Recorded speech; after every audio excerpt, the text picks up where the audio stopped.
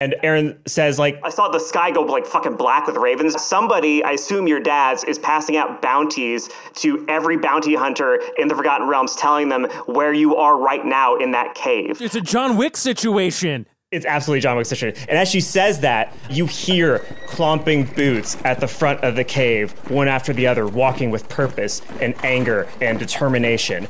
And a figure comes through the darkness, light hitting his face, and it's Walter the Immoral holding a sword. Oh! And he says, "Where the hell is Paeden?"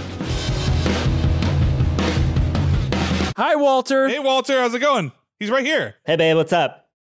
Oh, okay, cool.